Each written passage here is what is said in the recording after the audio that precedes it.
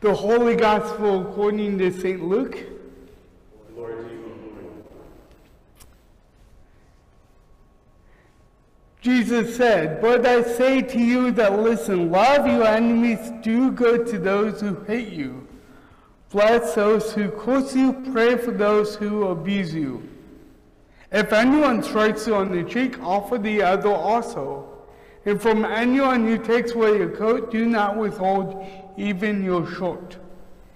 Give to everyone who begs from you, and if anyone takes away your goods, do not ask for them. Do to others as you would have done them to you. If you love those who love you, what credit is that to you? For even sinners love those who love them. If you do good to those who do good to you, what credit is that to you? For even sinners do the same. If you lend to those from whom you hope to receive, what credit is that to you? For even sinners lend to sinners to receive as much again. But love your enemies, do good and lend, expecting nothing in return. Your reward will be great, and your children of the Most High, who is kind and ungrateful and the wicked. Be merciful just as your God is merciful. Do not judge, and you will not be judged. Do not condemn, and you will not be condemned. Forgive, and you will be forgiven. Give, and it will be given to you.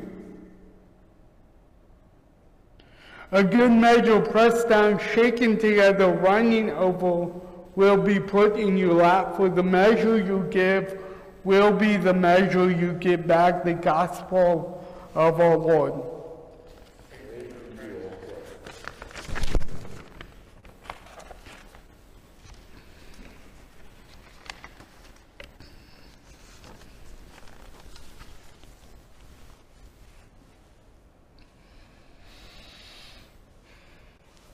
In today's reading, we have Jesus telling us to love our enemies and to do good to those who hate us. As gospel readings go, this seems to be classic Jesus. This is a message we have all heard before, that we have internalized as Christians. We know these thoughts, we know these words in the depth of our being. This is what it means to be Christian, to love our enemies and to do good to those who hate us, to do good to those who persecute us. If there were a script that was given to Christians, if there were lines that were written to capture the heart of what it meant to be Christian, these lines might be part of that script. In this way, this reading kind of reminds me of Martin Luther King's I Have a Dream speech. Like Jesus' words that we should love our enemies, Martin Luther King's words from that speech are etched into the fabric of our lives. For those of us who have been born in the U.S., they are encoded in our memory. Phrases like, I have a dream that my children will not be judged by the color of their skin, but by the content of their character, and phrases like, I have a dream that one day this nation will rise up and live out the true meaning of its creed. Phrases like this are imprinted on our minds. They become part of our nation's story. Indeed, they become part of our story. Because these words play such a large role in our story, it is almost as if Martin Luther King did not say anything else in his life. It is almost as if his life is encapsulated in a few of these quotes. It is almost as if we can boil down the essence of his life into these phrases. But of course, to do this, to remember the life of Martin Luther King Jr. by only looking at a few of these phrases would be to do a disservice to his legacy. Every year around Martin Luther King Day in January, politicians often like to quote Martin Luther King, and when they do, they naturally quote some of these phrases. They quote Martin Luther King to say that we should treat each other not based on the color of our skin, but by the content of our character. They say that Martin Luther King wanted us to live in a colorless society, a society that's beyond race. But in doing so, they misinterpret and they misread what his life was ultimately about. And so this year, when this happened, Martin Luther King III, Martin Luther King's son, made the point that these politicians often quote his father while also tearing down the legacy of what his father fought for. They make a show about quoting Martin Luther King before targeting voting rights, the very voting rights that were gained by the civil rights movement. They act as if they're supporting the man before working to undermine his legacy. Martin Luther King III argued that these politicians who do this did not really understand his father at all. Like the example of Martin Luther King in the I Have a Dream speech, I think we can also run the risk of treating our text from today as if it was all there was to Jesus' teaching. This can be difficult for Christians. This can be difficult for Christians because this text has often been read in a way that calls for passivity on the part of the Christian. It can be difficult to Christians because this text can be often read in a way that calls for passivity in the part of the Christian.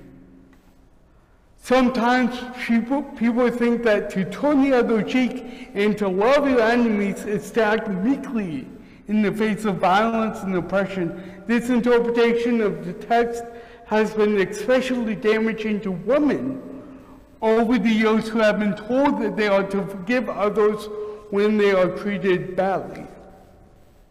It can also be damaging to persons of color, to Christians of color, who have been told that they should turn the other cheek in the face of white supremacist violence. So two things happen when Christians are told that they should turn the other cheek. The first thing that happens is that Christians lose their agency to fight back against the oppression that they face. Instead, they are silenced by the oppressor, and this can continue and does continue the cycle of injustice and violence. The second thing that happens when the teachings and actions of Jesus are frozen into place, they are turned into a theme, into a slogan. Like Martin Luther King in the I Have a Dream speech, if we remember Jesus for just this one thing, we can remember Jesus just for this one thing as one who forgives in the face of violence. However, we know that Jesus is much more than the one who simply forgives in the face of violence. Jesus Christ is the one who liberates. Jesus Christ is the one who stands in solidarity with those who suffer and the one who empowers them to change their situation. Because of the way that this verse has been used against women throughout history, feminist biblical scholars have paid special attention to this verse. Aware of the ways that this verse has been used against women, the feminist biblical scholar Shelley Matthews writes that Jesus is not asking for allowing abuse to continue. She writes, a woman who is repeatedly beaten by a husband, for example, shows love only when she seeks help for both herself and her husband to break the cycle of violence. Although this scholar is talking about violence that the man inflicts on the woman, we should point out that the same pattern of violence, the same dynamic of violence can happen in the course of any relationship. In heterosexual relationship, in homosexual relationships, even relationships between different groups of people. The point here is that this text is talking about something more. This text is talking about patterns of relationships and cycles of violence. And by instructing us to forgive those who have harmed us, Jesus shows a way of breaking violence into which we are caught. of breaking the cycle of violence into which we are called. As Jesus goes on to say in verse 34, even sinners reciprocate what is given to them. If a sinner is treated with harm, they reciprocate with harm. If a sinner is treated with favor, they reciprocate with favor. So part of what Jesus is doing, he gives us a path forward, a way to break out the cycle of violence and hatred that so characterizes much of our life today. And this is what Martin Luther King himself understood. This is why the concept of nonviolence became so revelatory in the midst of violence. To show love in the face of violence was a way of flipping the script on the white supremacists. It was a way of calling out the norms and values of the society into question by disrupting those values themselves. But this text indeed goes even further. It would be one thing if Jesus merely told us how we should act in certain situations. It would be one thing if this text told us how to act in the midst of violence. But there is even more that is going on in this text. What Jesus does in this text is he presents us with a vision of God's kingdom. As part of its preaching, Jesus sets up a counter-vision of the world. Jesus would preach about the world not as it is, but as it should be. And here Jesus is presenting us a vision of the world as it should be. The world that is based on love rather than fear, a world that is based on mercy and justice rather than retribution or retaliation. Jesus presents a world that reminds us that we are loved because of who we are, not because of what we do or how much money is in our bank account. And so here Jesus is setting up a counter vision that calls us to examine the world around us. Jesus' illustration of the world based on love naturally leads us to judge the world in which we live. Jesus' message leads us to look around to see how the world measures up to the world he proclaims. And because he knows that when we look at the world around us, we see a world of violence and greed. Well, rather than getting down on the world, Jesus' proclamation of a better world based on love leads us to work to improve it. This means that in Jesus' proclamation of a better world, we hear the call to work towards that better world. And in this way, we are called to live into this better world. And so that is a call, to live into this better world by acting as if Jesus' proclamation were true. This is the call, this is the act. May we be bold enough to enter into it. Amen.